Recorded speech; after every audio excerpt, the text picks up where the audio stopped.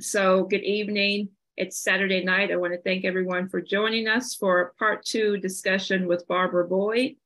And today is June 17th.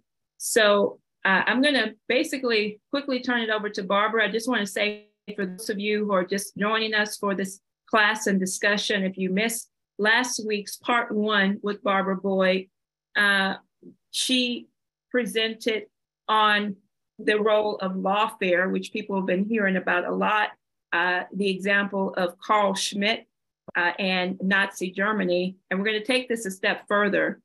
I would say I'm really excited to hear what Barbara has to say in this discussion, because I know a lot of us have really been thinking about and presented with the idea of what does it mean that we live in a republic? You know, where does this idea of a republic come from in history, going back to the role of Athens, Greece, and the battle that has ensued, and the question of, you know, what does it take in terms of looking at the culture that we're facing today from the standpoint of the destructive counterculture, culture of evil and lawfare that seeks to take away the power of the creative powers of human beings, from the standpoint of what our Constitution was founded on. So this is one thing to think about the Constitution from the standpoint of thinking about a democracy versus a republic. But when it says we give you a republic if you can keep it, and this idea of the role of the citizenry in keeping that republic, and the history going back to the Greek Plato, Athens, the first nation states, the first republic. I'm looking forward to hearing about what Barbara has to say on this history, and looking at the battle today in terms of what she presented last week. What was the real role in Nazi Germany? What is some of the cultural battles that we're facing today that defies the principles of the Republic?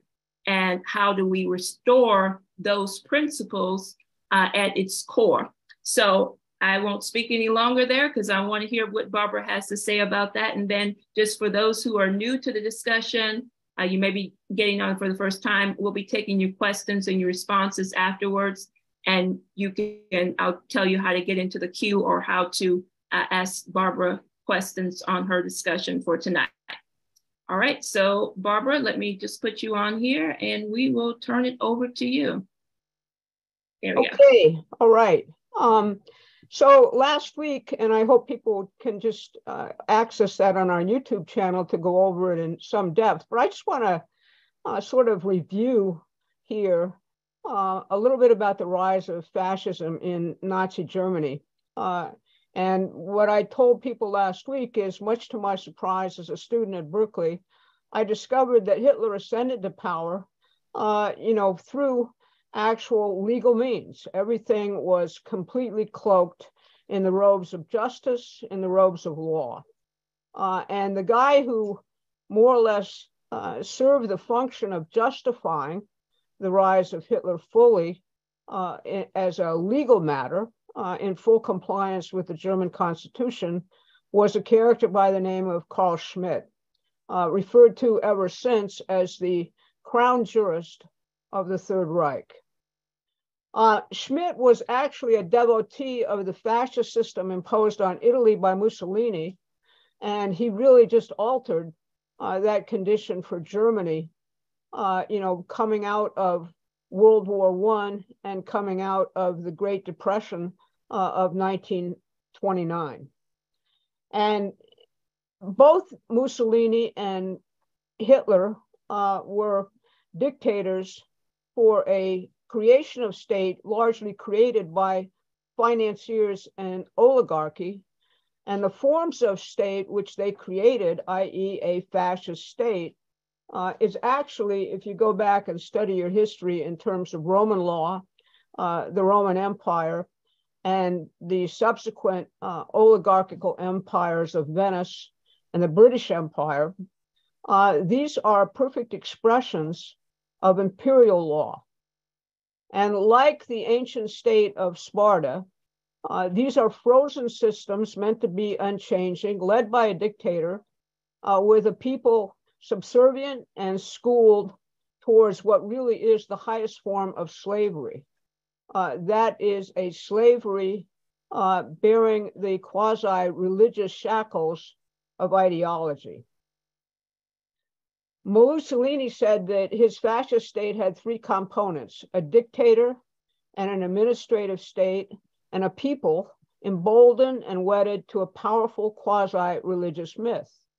And indeed, the Italian fascist state combined in one form a dictator, i.e. Mussolini, the mythos of the church, the Catholic Church in the Italian format, the mythos of other myths which were deliberately created, pagan myths going all the way back in history, and elevating the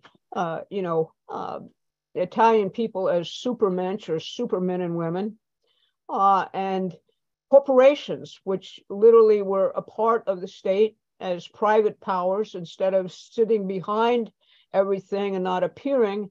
In the fascist state, the corporations were actually honored and were made a part of the state. This was the model that Carl Schmitt adapted to Germany. And in some respects, and I want you to fill this in as we go along, it very much resembles that which is emerging in our country today.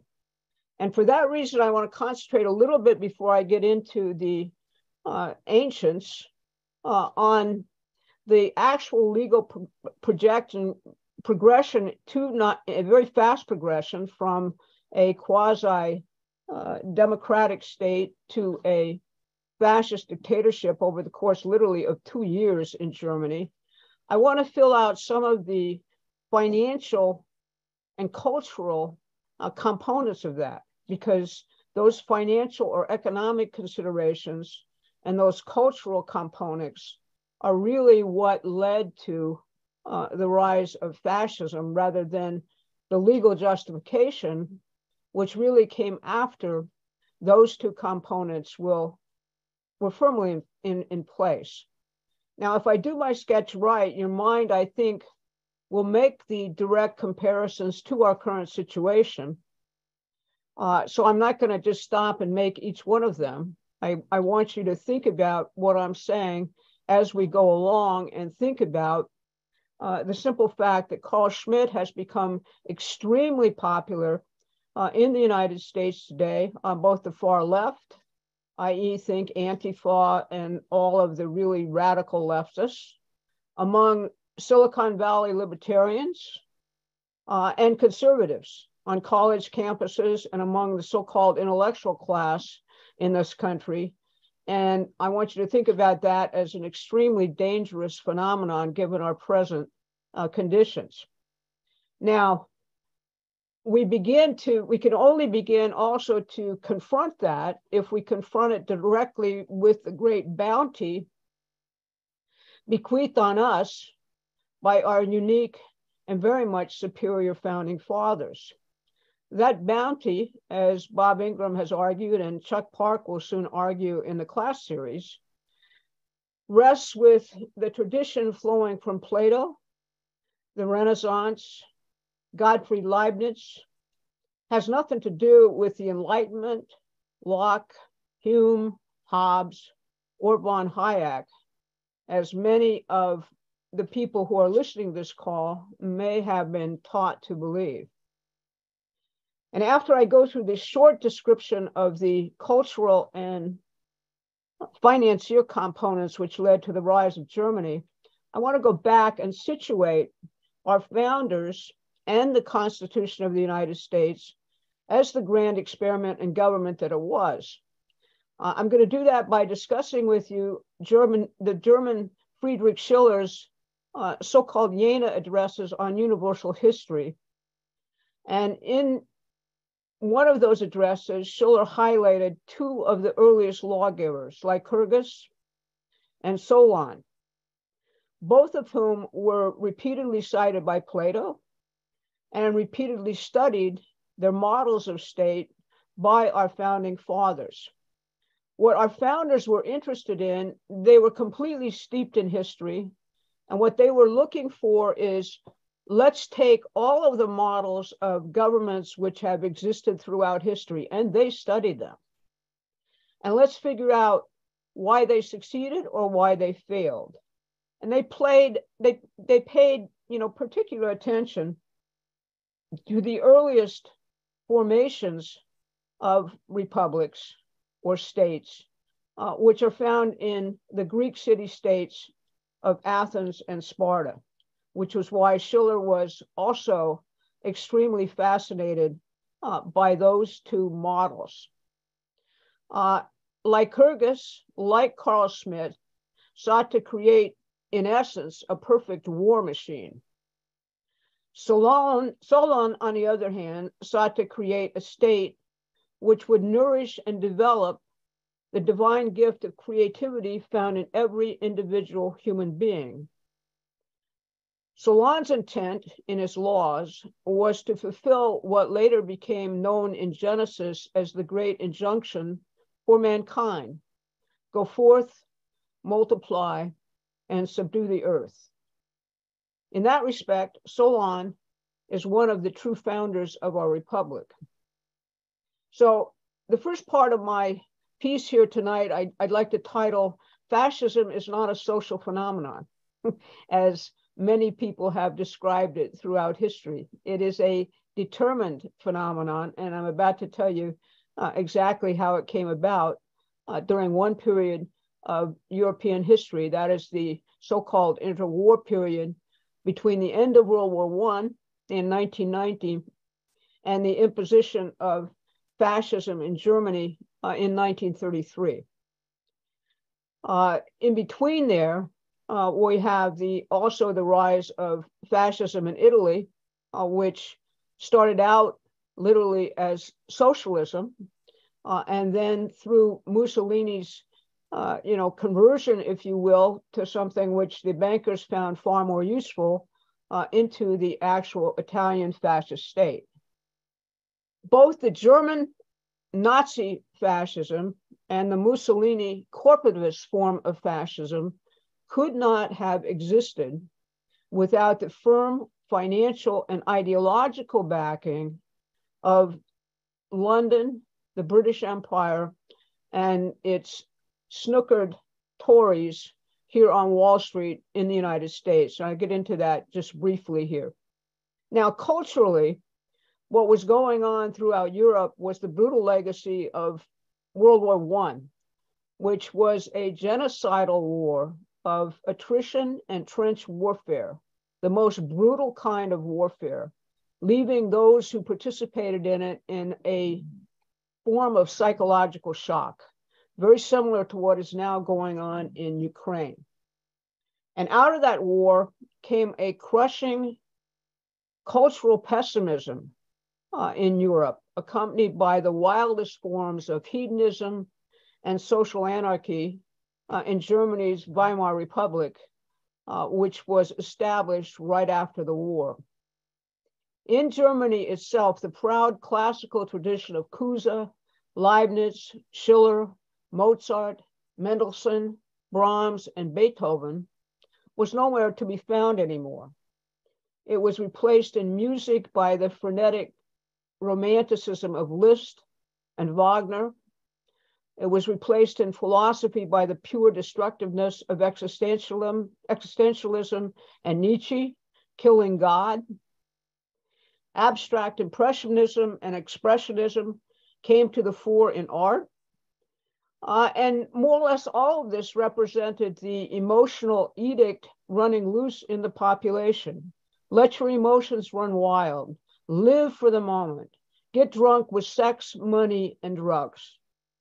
If that reminds you of our situation now, it's a very deliberate analogy and a true one. It's also really not that much unlike what confronted both Lycurgus and Solon in their efforts to create a state in both the situation of Sparta and the situation of Athens, from what were the most primitive and bestial cultural conditions existing among human beings at the time.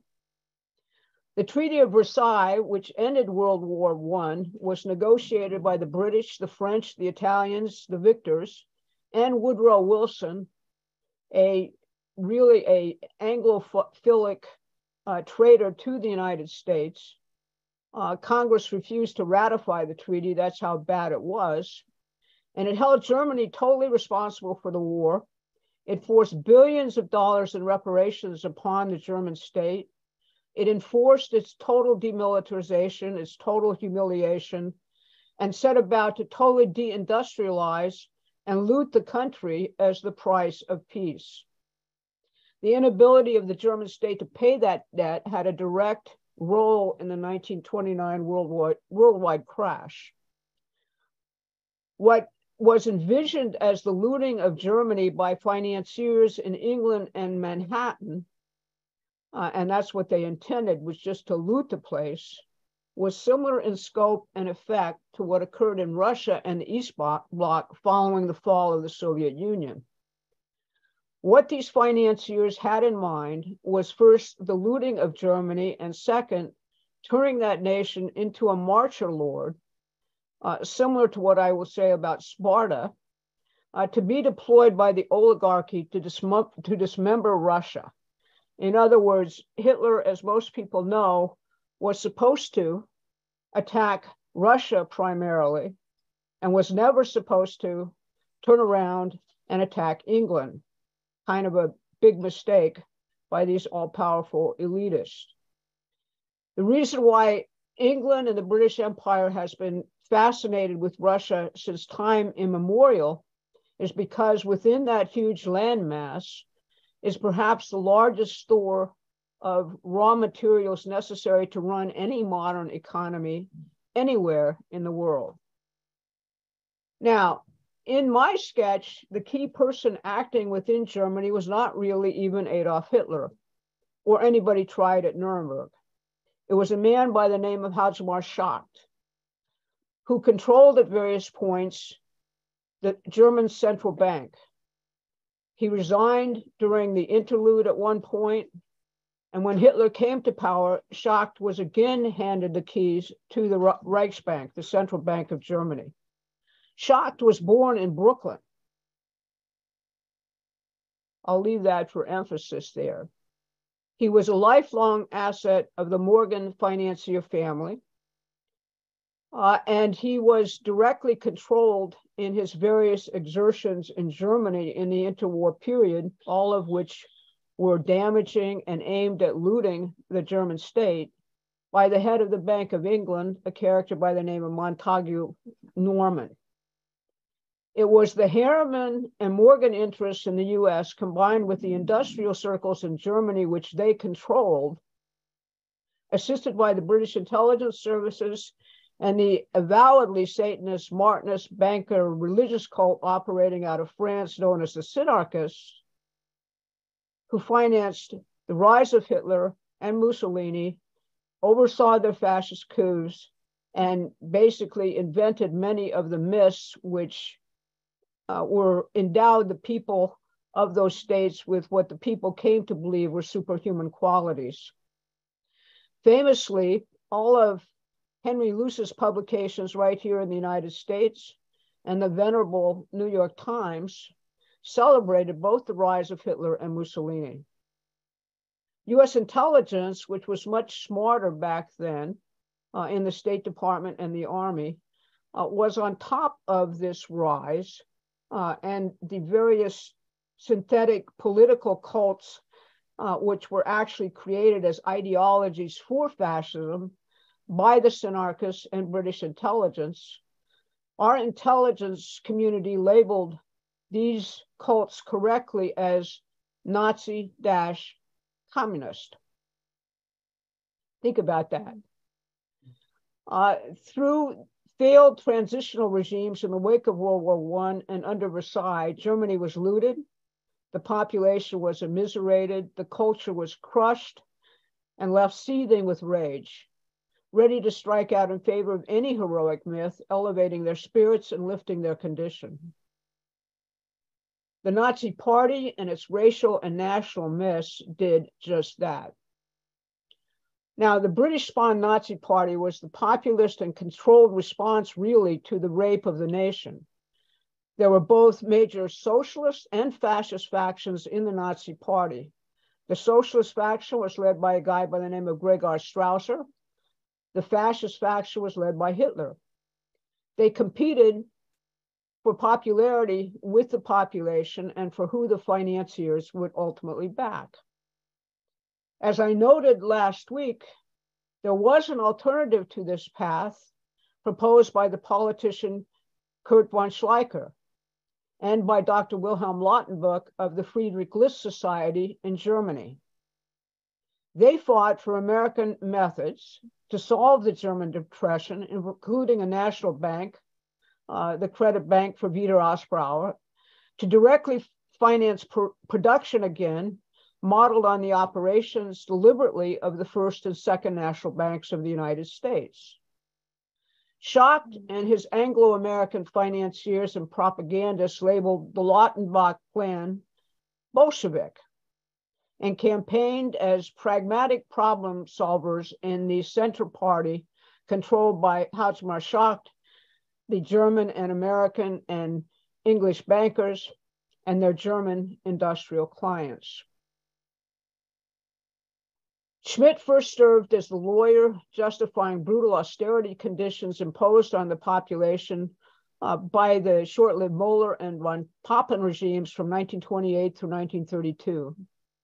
He argued that given the economic situation, a state of emergency existed, justifying full suspension of laws and constitutional guarantees which previously supported the public welfare and stood against the brutal suppression of wages and curtailment of social services put into place by the Moeller and von Papen regimes. Article 48 of the German Constitution justified the unchecked use of emergency powers, and that was the instrument which Schmidt actually used to bring about his desired result, his desired legal result. At the same time, Schmidt relentlessly waged an extremely effective populist attack on the German parliament and the Weimar Liberal Republic as nothing more than sock puppets for various financial interests who controlled them. And he went after the parliament as lacking any form of higher virtue. His critiques were largely true. Over the course of these 4 years, support for the Nazis surged and then waned. Similarly, the Social Democrats, who had held massive power, were discredited. Von Schleicher campaigned for the Lautenbach Plan frantically to save the country, but he lost.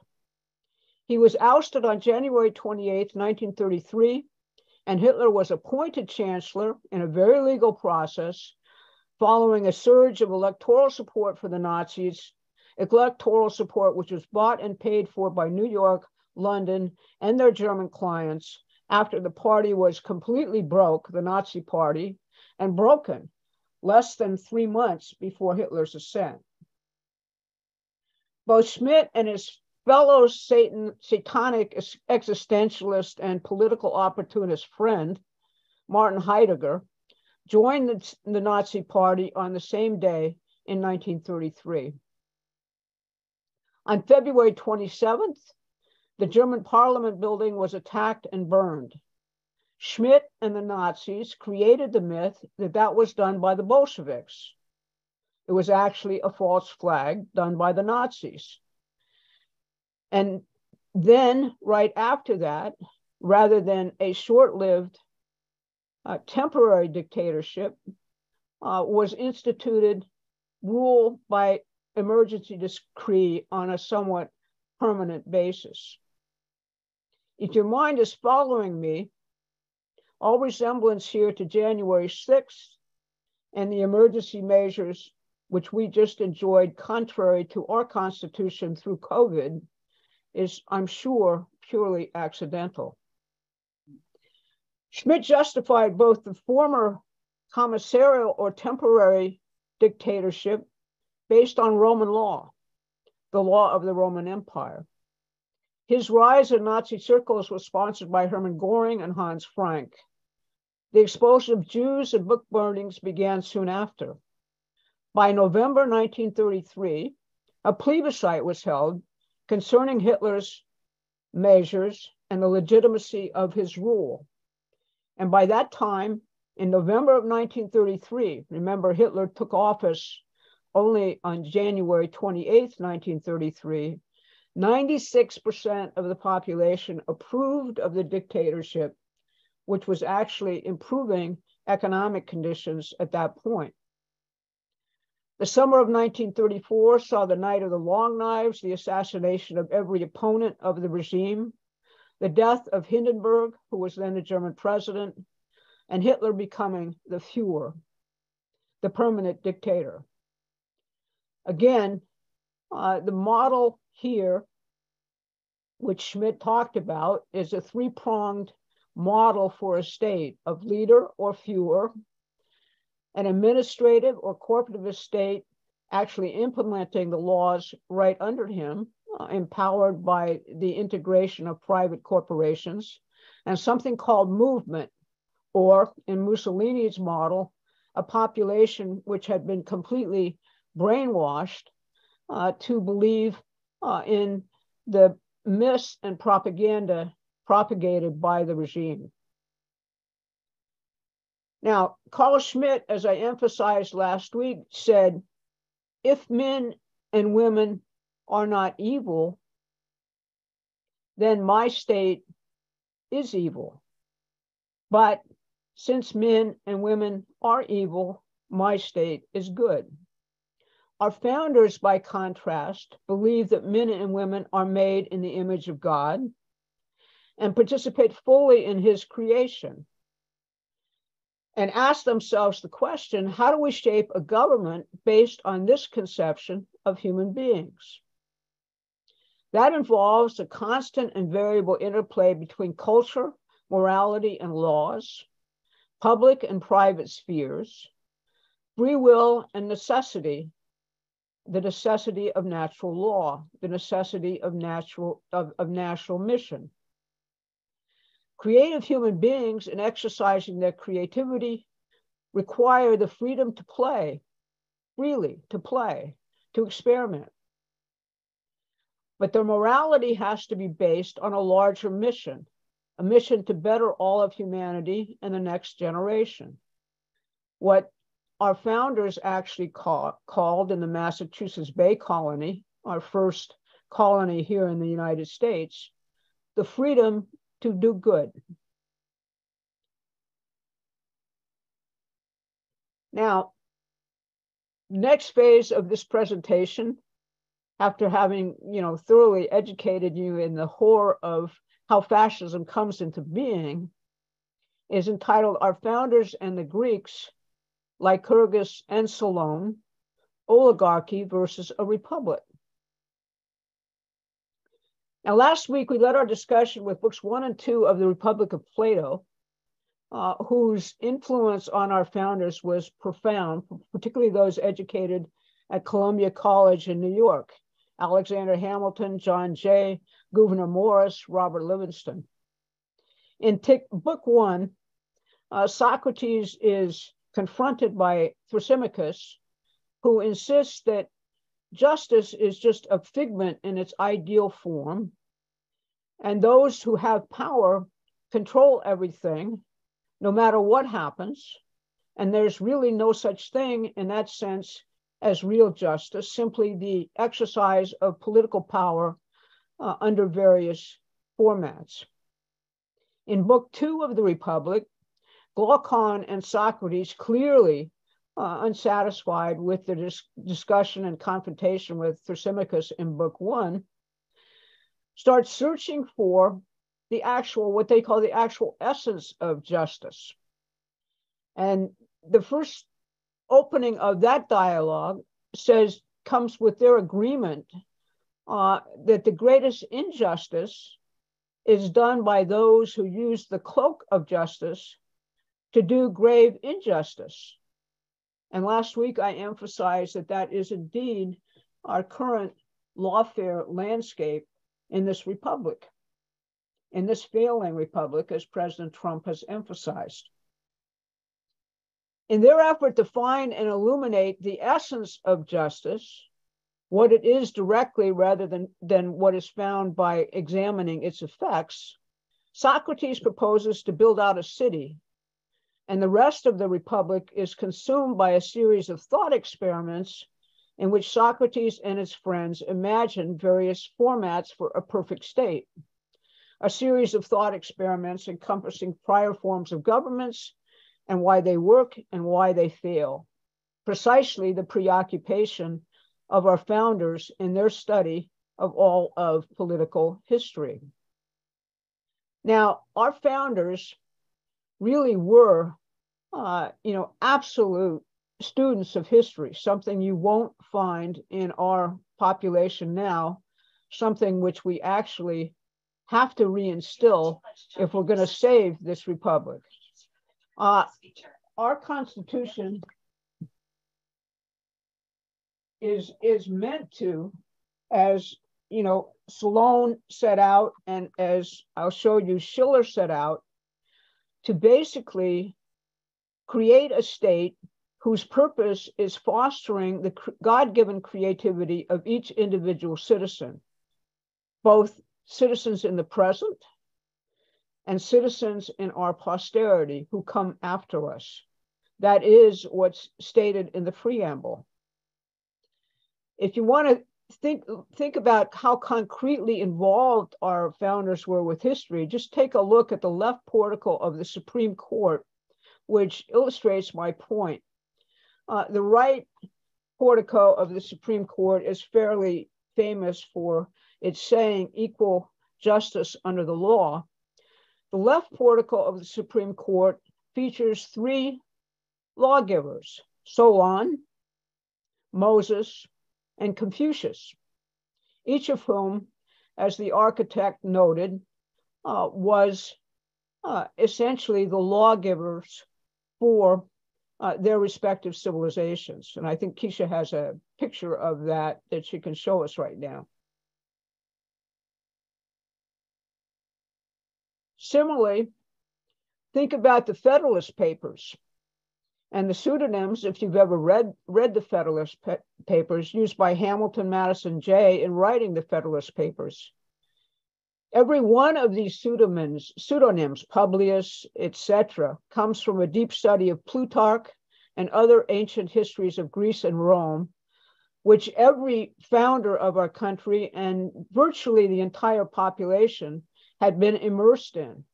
For 8th grade and 9th grade students, as well as entry into college, you had to master Greek and Latin, and you had to know the histories of those respective republics.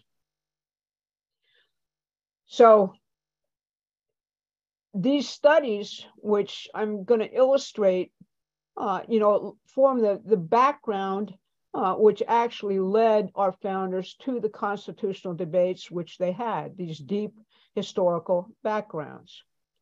Now, one of the keenest students of our republic was the German poet Friedrich Schiller, known throughout the world as the poet of freedom. He was born in 1759. He was a lover of the American Revolution. He honored our Declaration of Independence in his famous Rootly Oath from the drama he composed called Wilhelm Tell, universally acclaimed throughout the world as being a drama which actually sought to spread the ideals of the Declaration of Independence and the Constitution of the United States. It begins, and just think of the Declaration of Independence as you hear me read this: "No, there is a limit to the tyrant's power. When the oppressed can find no justice, when the burden grows unbearable, he reaches with hopeful courage up into the heavens and seizes hither his eternal rights, which hang above, inalienable and indestructible as stars themselves." The ideas of friends and admirers of Friedrich Schiller here in the United States helped elect Abraham Lincoln and to a large degree helped to win the Civil War for the anti-slavery forces. Very early on, the networks of Friedrich Schiller overlapped the anti-slavery networks. One example is Carl Follen, who fought in the liberation wars in Europe and emigrated to the United States in 1824 after the restoration of the European oligarchy following the Congress of Vienna. He was a professor of German at Harvard University in 1825 and lectured extensively on Schiller.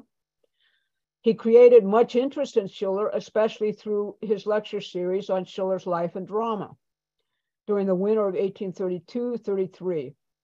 He was kicked out of Harvard in 1835 after he drafted an anti-slavery address to the people of the United States. The famous former slave and leading spokesman for the rights of African Americans, Frederick Douglass, in his paper, North Star, called Friedrich Schiller the poet of freedom and, quote, one of us. The efforts in the United States to celebrate Schiller's 100th birthday in 1859 were the largest the world had ever seen. They might have been bigger than the celebrations even in Germany. They were a rallying point to defend the United States against our enemies by helping to elect Abraham Lincoln. The 1859 festivities were used to arouse the spirit of the American public to defend their own constitution against the British subversion, which had culminated in the secession movement of the southern states. More than 250,000 German Americans fought successfully on the side of Lincoln during the Civil War, and many of Lincoln's general staff were of German origin. Schiller was equally an admirer and lover of our revolution and a critic of the horrendous French Revolution which followed. He noted amidst that catastrophe that, quote, a great moment has found a small people.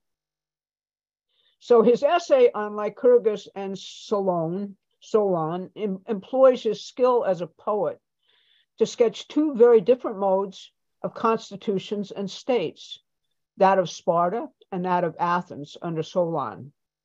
And indeed, by comparing his sketches, we can see the difference between all forms of oligarchy and the freedom to do good embraced by our founders in the Declaration of Independence and the Constitution of the United States. As Schiller notes, Lycurgus, when he came to write the laws of Sparta, came upon a completely horrendous state of political disintegration. Two kings ruled in competition in the city-state, creating a super polarized situation. Each of them courted the population by bribing them with greater and greater freedoms until a state of anarchy ensued. Wild democracy and then authoritarian monarchy occurred in sequence, in cycles. There was no demarcation between people's rights and the rights of kings. Under these primitive conditions, wealth flowed to the richest, who tyrannized the poor, and the poor's desperation led to repeated insurrections. This is indeed the primitive state of nature envisaged by Thrasymachus in the Republic. To prevent this continuous democracy-monarchy cycle, what Lycurgus did first was to instill a third power beside the kings and the people, a senate, to mediate between the two. His idea was if kings abused their authority, the Senate had to side with the people and vice versa. When the people abused their authority, the Senate had to basically side with the kings. But then, as Schiller points out, what Lycurgus hadn't figured out or allowed for was the Senate itself becoming corrupt. That resulted in Lycurgus's successors having to introduce yet another body called the ephors to check the power of the Senate. That reform was followed by a still more fundamental one by Solon.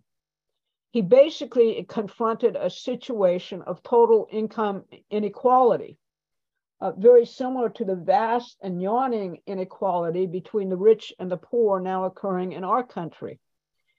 And to actually equalize everything, he did precisely that. He distributed all the land equally among all the people. To disempower the very rich and to disempower the culture of the very rich, he outlawed all gold and silver coins and the trade in them, substituting iron instead, and gave that iron a very low value at that, and made it large and heavy, and so much so that it could not easily be stored. To make matters even worse, he tempered that iron with vinegar. So no value was, basically in the medium of exchange except for barter. He outlawed all luxury goods. As a result of that, foreign trade collapsed. And to imbue the citizens with a public personage and a public purpose, everyone had to eat at a public place with one another and eat prescribed meals, which were designed essentially I assume, like the kind of bug diet which the World Economic Forum is now seeking to impose on us, to be super healthy, but super austere. And in return for the meals, you contributed what funds you had to actually buy them. He basically discouraged all excesses of fashion, all excesses of gluttony, all excesses of sex, all excesses of everything else, and instead concentrated on education of the young as the first priority of the state, and creating, in turn, a healthy generation to come after one generation after another. To keep the love between a man and a woman fresh and healthy, they weren't allowed necessarily to see each other very much. And to see his bride in the first years of marriage, the groom had to actually kidnap her and was only allowed to visit her at nighttime. Children belonged to the state. If well-formed and strong, they went to a nurse. If they were weak, they were killed. They were raised as warriors for the state, and everyone participated in celebrating their academic and athletic achievements. Deceits and intrigues were introduced into their curricula because they were part of the training for war. And war was the only entertainment really allowed in this very austere republic. Slaves took care of the physical production of the economy in order to allow the population to concentrate their total attention on the affairs of state. Slaves were made to play out various sins like gluttony, drunkenness, to sing obscene songs, and to actually kill slaves in Hunger Game types of attacks carried out by the young people at night as part of their upbringing. Everything in the state involved the training of the youth in games and in schooling. Lust for glory, therefore, became an incessant spur, feeding the national spirit. The idea of the fatherland became the life of the citizen. This was the intent and the prescription copied by Carl Schmitt, Hitler, and Mussolini. That's why you find in Schmitt the idea that the ability to distinguish between friend and enemy is the essence of state sovereignty and the legitimacy of any leader. It's basically a state modeled on Sparta.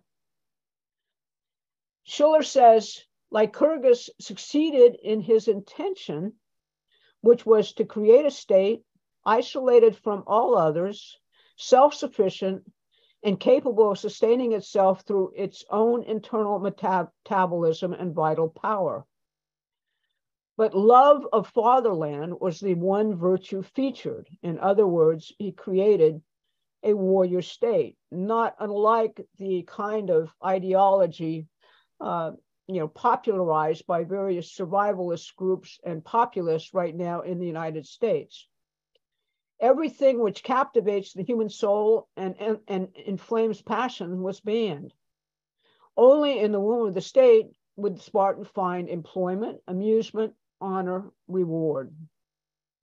This created a complete poverty of mind, as Schiller points out.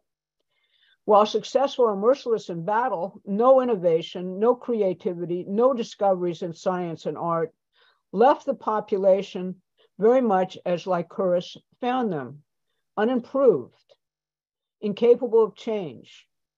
This republic, the Spartan Republic, as it was called, was intended to last forever. Schiller contrasts this with what he says, and I quote, "A tender mother is more beautiful than a heroic hermaphroditic creature spurning natural emotions for an artificial duty." People in Sparta became means, not ends. Foundations of natural law and morality were torn apart by law. Lycurgus's reforms held the minds of the Spartans fast where he had found them. There was no progress. Where progress of the mind, says Schiller, reflecting our founders, should be the purpose of the state. The work of the mind, the work of art, not chance,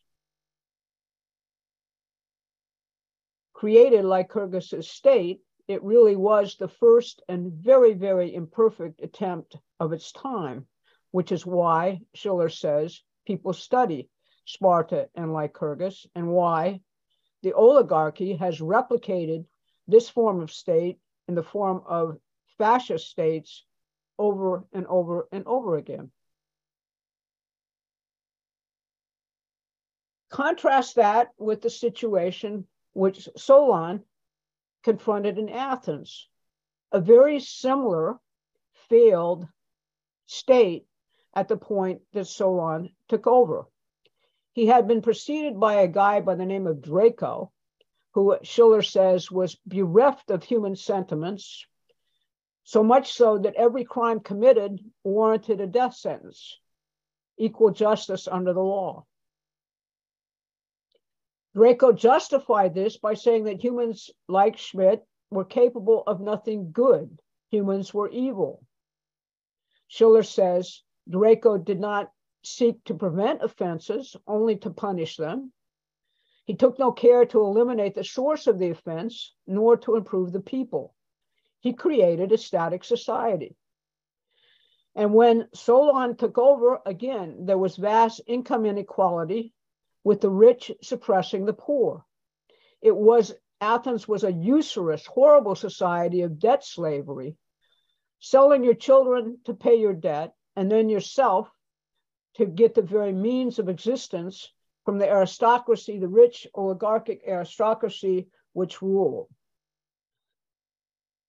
When Solon was elected, there were two factions, or put into place. There were two factions. The poor wanted Lycurgus's land scheme. The rich wanted their aristocracy to remain. A third argued for some combination of the two classes. Solon was of royal lineage. His father gave all his wealth away to charity. That made Solon a merchant who traveled the world. He was also, and this is key to what he developed, a poet. He knew joy and love. The study of wisdom, as Schiller says, in ancient Greece had not yet been separated from its political and military effects. He was a renowned soldier. Therefore, he as a person had the trust of all. They wanted him to be a monarch, but he said, no, that is a beautiful house to live in, but it has no exit. His first step in taking over was to annul all debts. And no one was allowed to borrow on his person any longer, i.e., the institution of that form of debt slavery was abolished. He said, however, that the rich could keep what they had. The poor were initially upset, but gradually realized the wisdom of it. The land that had been worked by slaves was now free and could be worked by citizens. He abolished the death penalty except for murder and breach of marriage. He divided the population after taking a census into 4 guilds by present wealth. Those who had 500 measures of dry and fluid goods was 1 guild. Those who had 300 such goods and a horse was a 2nd guild. The third was those who had half as much, or where 2 fortunes combined would make the sum. And the fourth was those who owned nothing, and their craftwork or production was how they lived. They were the wage earners. The first 3 guilds could hold public office. The last one could vote in the National Assembly. All major issues were decided in the assembly, and no person, no citizen, whatever their guild status, could absent themselves from the assembly. It was the purest form of direct democracy. Solon justified this because he said the biggest danger to any republic is indifference to the commonweal. Everyone must be involved. Obviously, this pure democracy resulted in something akin eventually to anarchy and didn't work so well. So Solon created a senate of 100 from each of the 4 guilds, which then deliberated and created the issues which were to be presented to the assembly. There then arose a whole class of people covered extensively in Plato's Republic called the sophists.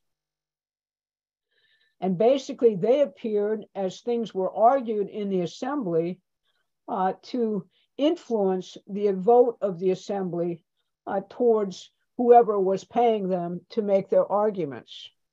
They were basically paid to make, as Schiller says, bad appear good and good appear bad, like our propagandists of today.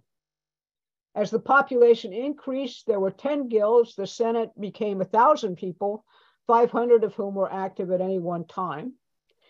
And he tempered the Senate with the courts, who could actually decide the validity of the laws, referring those which the courts, which were called the Areopagus, found to be lacking in justice.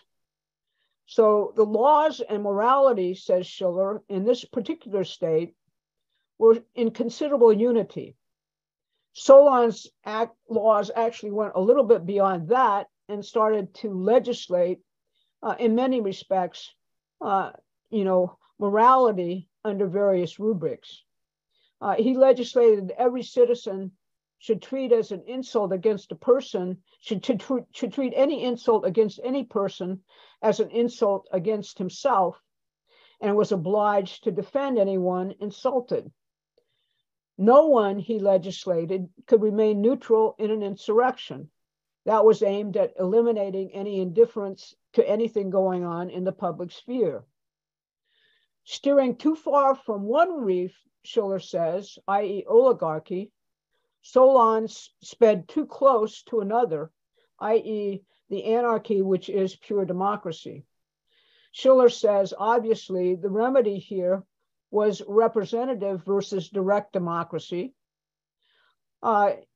Solon actually limited his laws and said that they could only be enforced for 100 years, a form of term limiting. He says laws must be the servants of education because things change, things progress.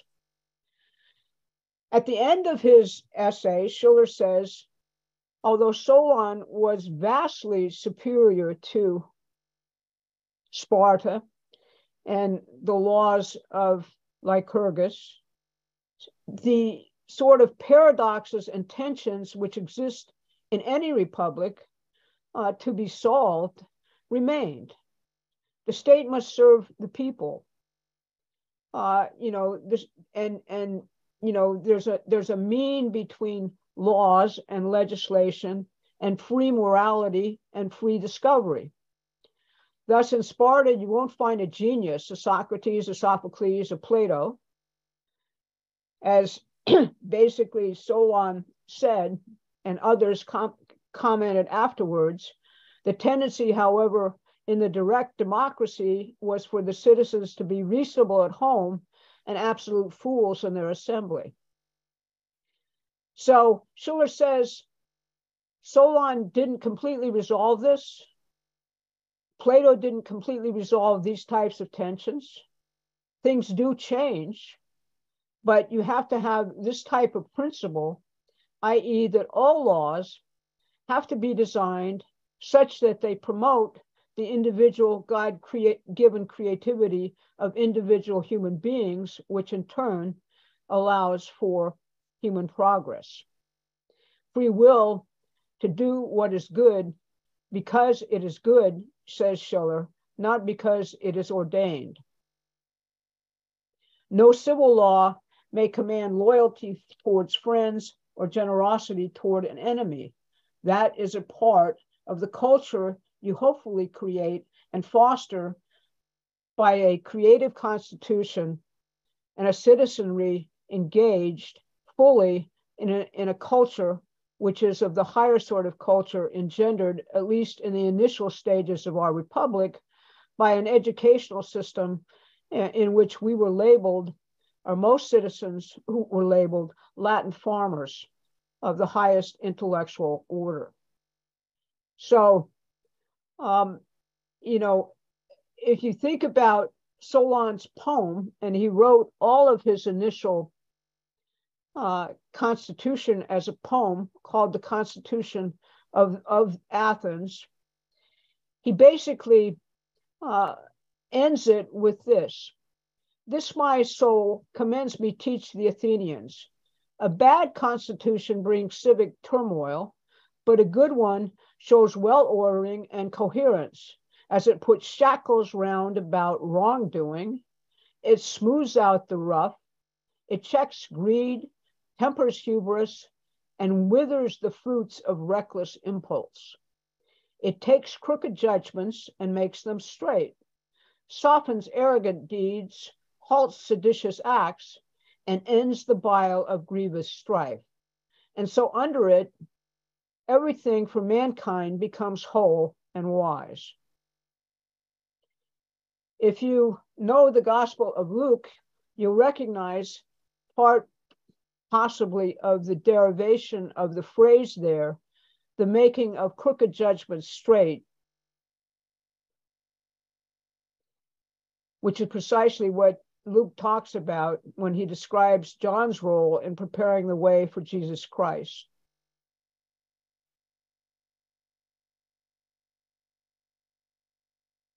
Early Americans heard this passage from Isaiah in their King James Bible. And the crooked shall be made straight, and the rough ways shall be made smooth. Today, many of these may have heard this in the masterwork by Handel, the Messiah's Oratorio, the crooked shall be straight, and the rough places plain. So I hope tonight that I've drawn for you the contrast between our Constitution and experiment, as Franklin said, in empowering the people on a mission to do good and the freedom to do so versus what we face now emerging upon us yet again, the fascism and the models of the oligarchy as first manifest in our modern period in both Germany and Italy, and very much embodied in the next modeling of them occurring through the globalist ideas of the World Economic Forum, Build Back Better, and the new imagined regime which they would like to implement. So I'll close my discussion there and open it up for questions.